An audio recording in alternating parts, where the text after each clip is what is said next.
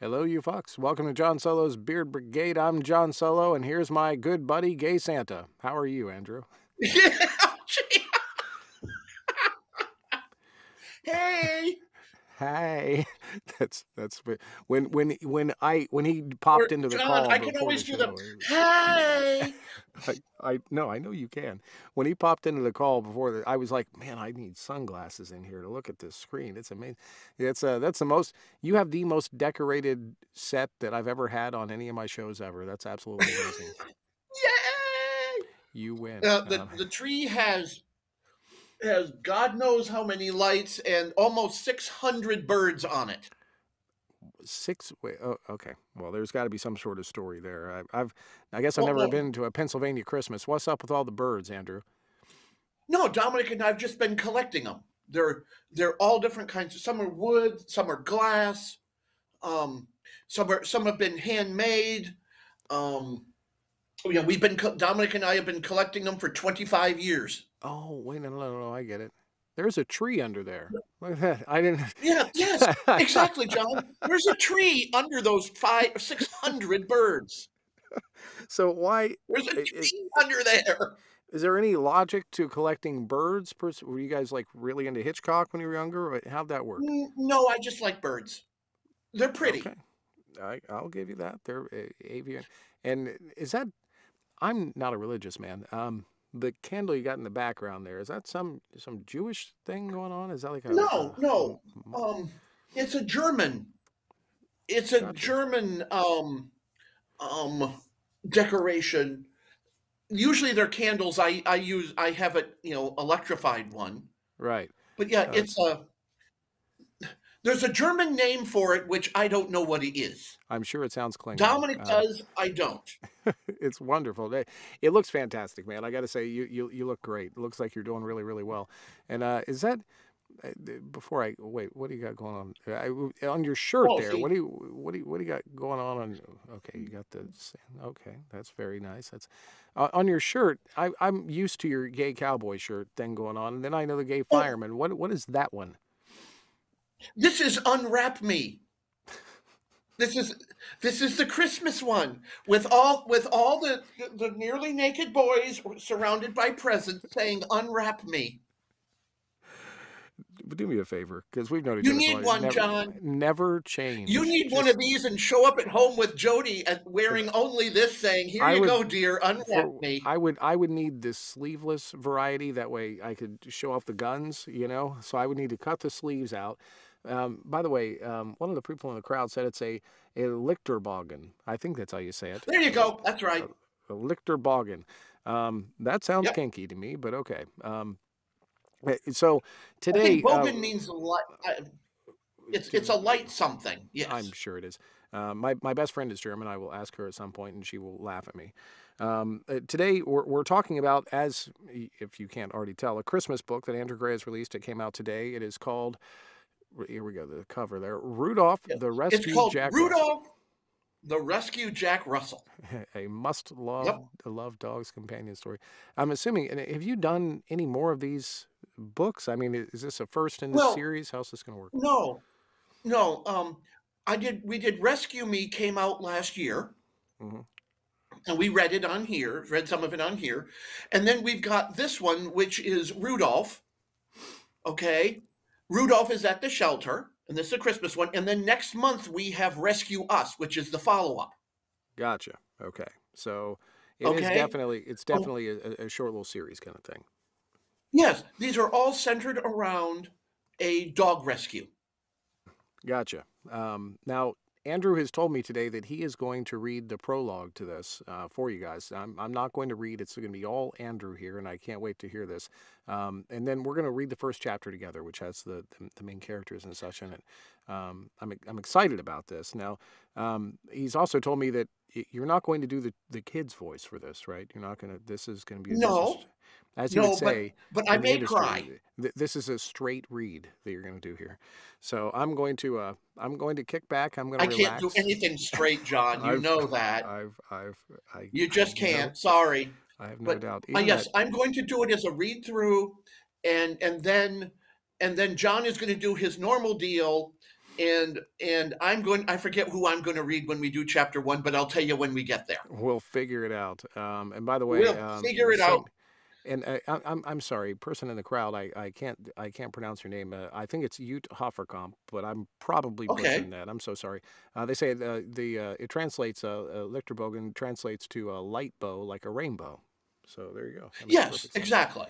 This is also an educational show today. I also noticed, speaking of not straight, I think your tree's a little crooked as well, but that's just me. No, Anyways, it's probably no, it's uh, probably the fact that I'm sitting my computer on a chair so I can see here. I uh, So the I'm gonna computer is probably a little wonky. There you go, John. I understand now. Not even his computer is straight. I'm going to be quiet. I'm going to let you get into the prologue here, but I want to let everyone Okay. know, and this is something that's been important to the crowd. I know over the years, the this book is dedicated to Dominic, who loves me unconditionally, and to Zach, the Jack Russell mix, who inspired the story. And it's good that you're finally dedicating a book to your husband. Poor guy never gets any of these. Oh, So please. I dedicated the last one to him too. now I'm going to leave it up to Andrew. You're in charge. It's your show. I'm going to kick Okay. back and drink coffee and watch. Okay. So here we go. Rudolph the Rescue Jack Russell. I still miss Mom Claire. She got me when I was just a puppy, and I remember her looking me in the eyes and smiling. I licked her face and peed on her because I was so excited to meet her. Mom Claire always smelled better than dog biscuits and even ham, though she didn't smell better than chicken because nothing smells better than chicken. The breeder lady called me bad, but Mom Claire smiled and said it was okay. I licked her face again and she held me close. That's when I knew she loved me. Mom Claire took me home and fed me good stuff. She gave me a nice place to sleep right at the foot of her bed on a small pad of my own. Always thought of Mom's Claire as special, and she was. People came and went. Some were nice, and some, like her son Weasel or Wesley, I'm not sure, were not nice and smelled bad. I knew I had to protect Mom Claire from him, even if she didn't know it. I always thought Mom Claire and I would be together forever. But then one night I was asleep and the angels came and took Mom Claire away. They didn't take the people part of her, just the love part. I missed her and stayed with Mom Claire because I didn't want her to be alone. Then Weasel came and put me in a crate. I barked and snapped at him because I wanted to stay with Mom Claire, but she was gone. And now so was my home and everything. He drove and drove. I liked the car with Mom Claire. She used to stop at McDonald's and she always gave me a bite of her hamburger. But Weasel didn't do anything like that. So I laid down in the crate, my head on my paws, watching the back of the seat. I didn't know what was going to happen, and I was scared. The car smelled funny, like old cheese and stinky feet. I love cheese, but this smelled yucky and gross. Finally, the car stopped, and Weasel lifted the crate out of the stinky car.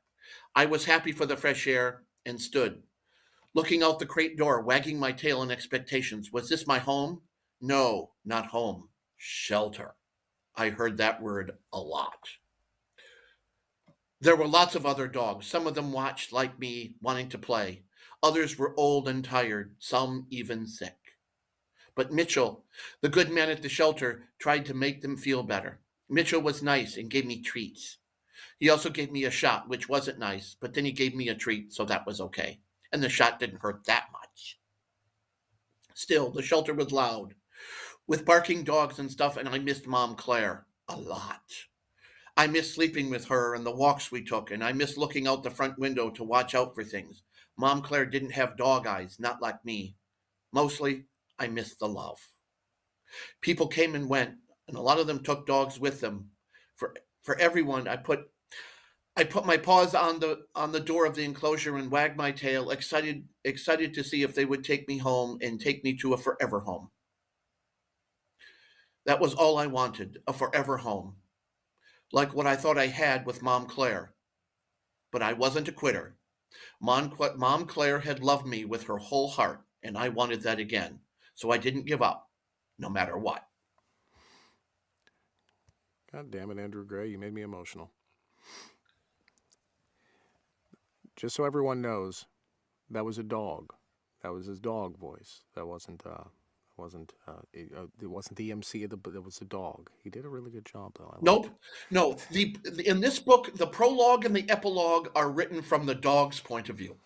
which is wonderful. We're going to get into chapter 1 at this point. Everybody, get your Kleenex and stuff. The chapter 1, I scanned it earlier, and it doesn't look. It's not going to tear you up like that just did. And it looks to me like. I'm going to read Alex, you read the rest. Gotcha. I got her here. Okay?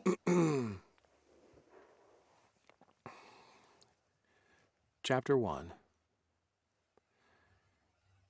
You know you don't have to do this, Palmer said with his usual gentle expression. He had been Alex's therapist for the last few years, and Alex knew he was right. There was no real need for him to go to the shelter, except that he was determined to conquer one of his fears. The list of things he avoided was long. Birds. Birds? They carry disease. Heights, because he just knew he was going to fall. Clowns. The damned things were scary. Even rabbits. He just knew those beady eyes were judging him. And dogs.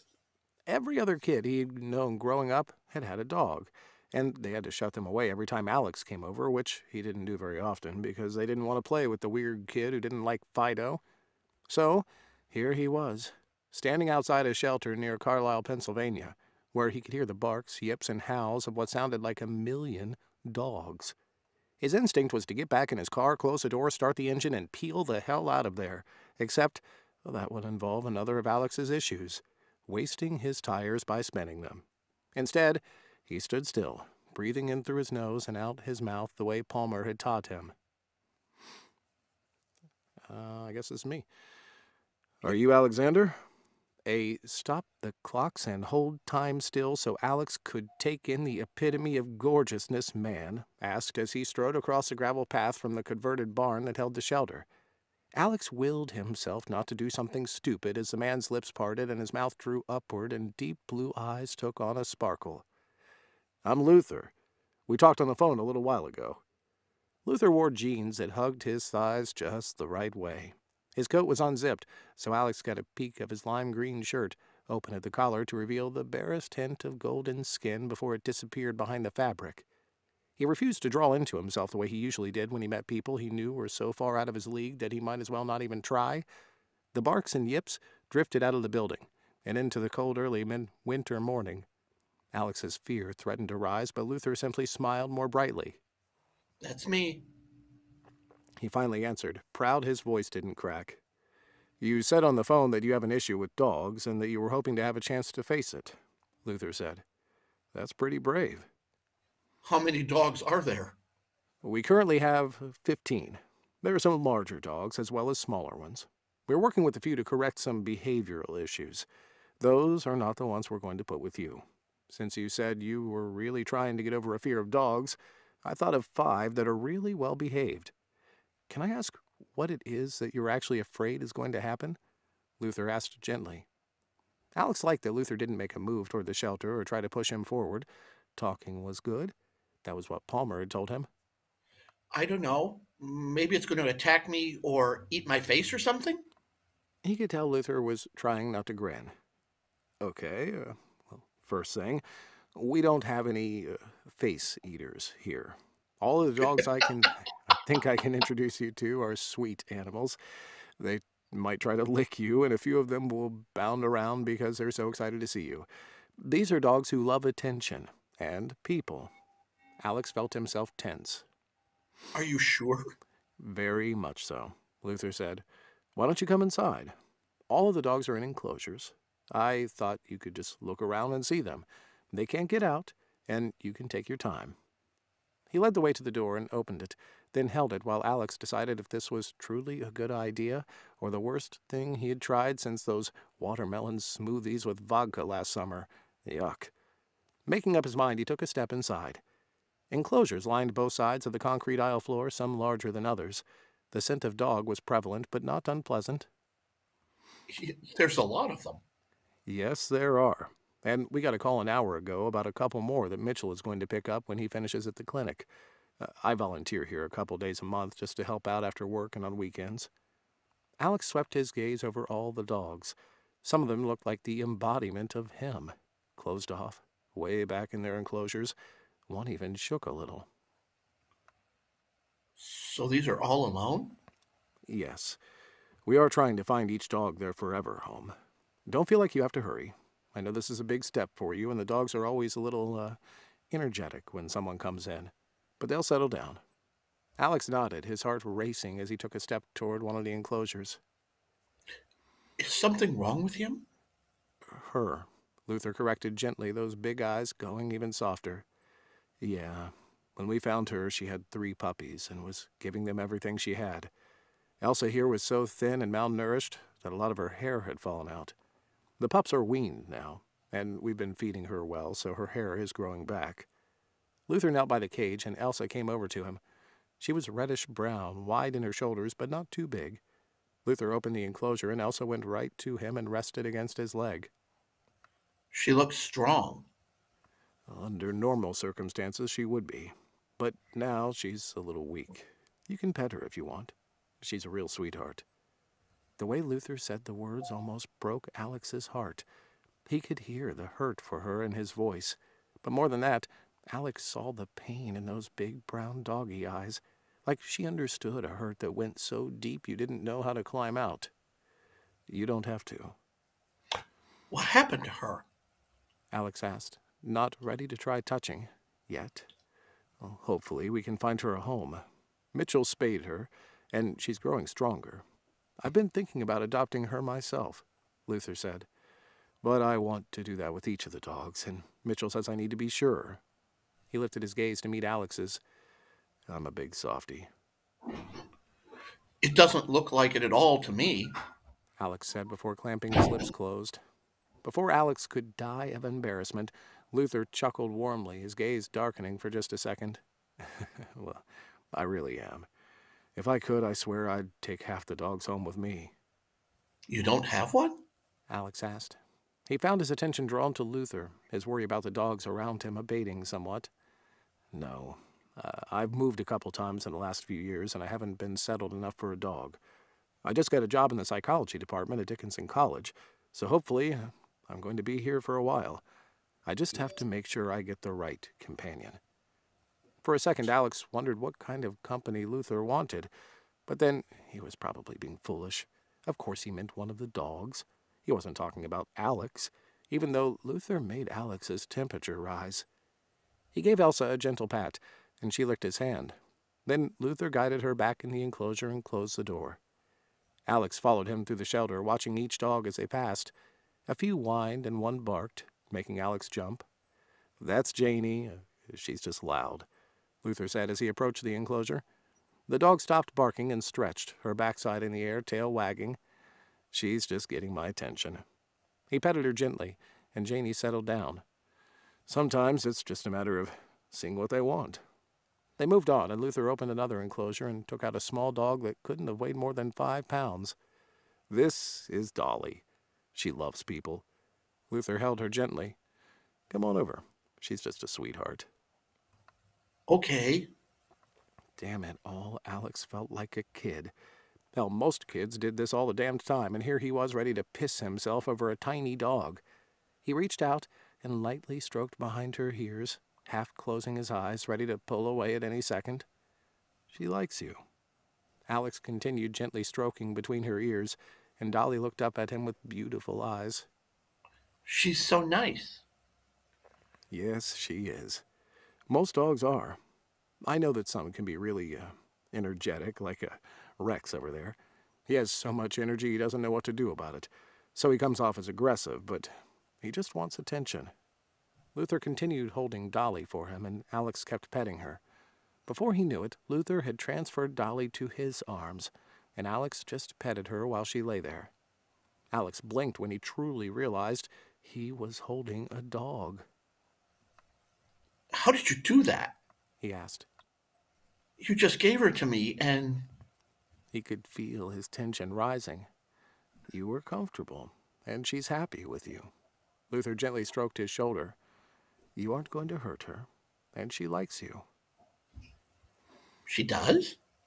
All the dogs he had met growing up had tried to jump on him, to push him down. They barked and raced at him like they wanted to chase him away. Dolly was sweet, and she slowly turned her head, then rested it against his chest. "She'll stay right there for as long as you want to pet her," Luther said quietly before taking Dolly and gently setting her back in the enclosure. "You realize you held a dog, and I think you liked it." No one ever teased Alex, but Luther seemed to be. For a second he wondered if Luther was picking on him, but that smile had returned. Okay, I guess I did. Alex smiled to himself. He and Palmer had been dealing with his anxiety issues for a while, and they had agreed that Alex should try working on just one of them to start. Alex had chosen dogs because he passed by the veterinary office and the shelter every day on his way to work at a grocery store corporate office, where he was in charge of store payouts. "How about another?" Luther asked. "This is Rudolph. He's mostly Jack Russell Terrier. He was brought in because his owner passed away. Her son brought him here to get rid of him." Alex found himself almost unable to talk. You mean he just threw this little guy away? He did. From what Mitchell said, Mitchell runs the shelter and is a vet up the street, Rudolph here hated the son with a passion, barking at him and snarling all the time. So if we know nothing else, Rudolph has good people instincts, because the guy was a real jerk. Luther let Rudolph out, and he pranced right up to Alex and wound through his legs, happy and maybe a little jumpy, tail going 1,000,000 miles an hour. Rudolph put his front paws on Alex's legs and looked up at him with what had to be a doggy smile. What do I do? Alex asked. "Just pet him. Rudolph is so wonderful. We've had some interest in him, but everyone seems to pick a different dog. He's really special, though." Alex took a deep breath, and sweat broke out on the back of his neck. But he had just held a dog, so he could do this. Before he could change his mind, he leaned down and petted Rudolph, whose tail just wagged faster if that was possible. Rudolph licked his hand, and Alex pulled back. Is he tasting me? Sort of, Luther said. "He isn't going to bite you. Dogs use their nose and tongue to explore the world the way we use our hands and eyes. So it's okay. He's just getting to know you." Alex tried again, petting Rudolph. He wasn't sure how much more of this he was going to be able to take. The dogs had been good, and the experience was positive, but Alex wondered how long it would be before something went wrong, because something always did. He's really sweet, Alex said to try to reassure himself. Palmer had said that saying positive things out loud so he could hear them when he was stressed might help him. "Do you want to sit with him?" Luther asked. Then he led Alex to a chair. He sat, and Rudolph jumped onto his lap and balanced on his legs, tongue out, tail going, watching him with that doggy smile. Luther said nothing, and Alex petted Rudolph, who sat down. I think I like him. "He sure likes you." Alex kept petting Rudolph.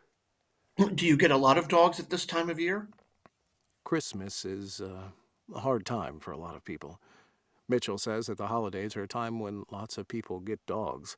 Some get them as gifts for others, but Mitchell discourages that. A dog is a personal choice. Last year, he had someone bring a dog back the day after Christmas for a refund. Luther rolled his eyes, and Rudolph licked Alex's chin. Under normal circumstances, something like that would send his anxiety through the roof, but Alex didn't seem to mind with Rudolph. I really like him. You're a good boy. Alex told Rudolph, who leaned against his chest. You seem to like me too. Alex took a deep breath, and to his surprise, some of his general anxiety began to abate. The world tended to be a source of worry for him. He and Palmer had talked through this a number of times. He was on medication, and had tried yoga, breathing, meditation, and God knows what else. But this little dog soothed him in a way he never would have thought possible. "Hello?" someone called from the back. Should we put him back? Alex asked as a man and a woman came inside. You need to help them. Luther smiled at him once more. "Just sit there with Rudolph and relax. I'm going to help these people. You can take all the time you want." He leaned closer, his breath warming Alex's cheek. "Maybe what you both need is a little attention and care, and there is nothing like a little puppy love." He went over to greet the couple and show them through the shelter while Alex sat with Rudolph. He watched and petted the energetically sweet dog. Alex kept half an eye on the couple as Luther talked to them about various dogs. They took a few out, including Elsa and a dog named Tally, as well as Rex and Tipper, but they couldn't seem to make up their minds. "I think I want a smaller dog," the woman said. She looked at Dolly and one other before turning her attention to where Alex sat. As soon as she looked at him, Alex's anxiety went wild. He had no idea why, but he didn't like the woman at all. Something got his back up, and he put an arm around Rudolph to shield him from her. "Is that dog available?" she asked, pointing a manicured finger in their direction. "That's Rudolph. He's been here in the shelter a few weeks," Luther said. He gave her Rudolph's backstory as the dog pressed closer to Alex, pulling his tail close. The wagging came to a halt. "He's, Not available." Alex found himself saying in a rush. "He's being adopted, and I'm sure you'll find the perfect dog for you." "Preferably someplace else," he added in his mind. "Isn't that right, Rudolph? You're coming home with me." That tail started going fast, like he understood Alex. Rudolph licked his chin again, prancing on Alex's legs, even as Alex wondered if he'd made a huge mistake. And that would be Chapter 1. You got a prologue and a Chapter 1 today. It was a dual duet reading there. And see, I think you write dogs better than you do kids, man. You should do more dogs. That was fantastic. Thank you. It's good to see you, man. I'm not sure if I'm going to see you again before Christmas, so if I don't, good Well, luck actually, taking you down will, because 600 we have birds. one in 2 weeks. Do we? All right. Let me make sure. Yeah. Well, I bet you Jane will tell me about that. So. Yeah, Jane has it on the calendar. Excellent. Well, then I will see you in a couple weeks. I know that you're going to have to schedule at least 2 days to get all them birds off that tree, so got to get that on the calendar too, I would imagine. Oh, it's easy. It only takes a couple hours. I take them off. Dominic packs them up. We put them in the tub, and away it goes. It's like a production line. It's amazing. Anyways, thank you again. Love you all. I will see everybody on Thursday for Rambling Thank Gremlin you. Show. Good luck. Peace out. Bye.